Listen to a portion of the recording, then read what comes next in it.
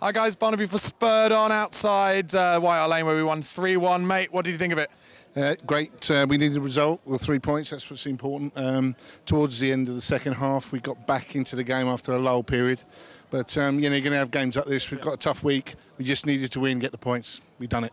And I think we all agree that Dembele had a brilliant game. He's really coming into his best form for Spurs. Do you think Poch took him off because he's carrying a little injury, or just to rest him? Is he that important to us now that we have to take him off early?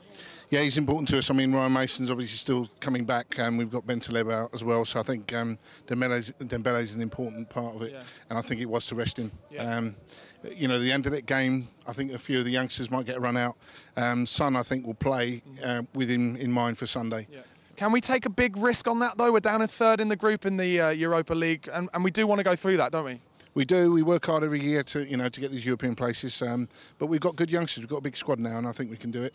All right, and then looking ahead to the Woolwich game on Sunday, give me a prediction. How's it going to go?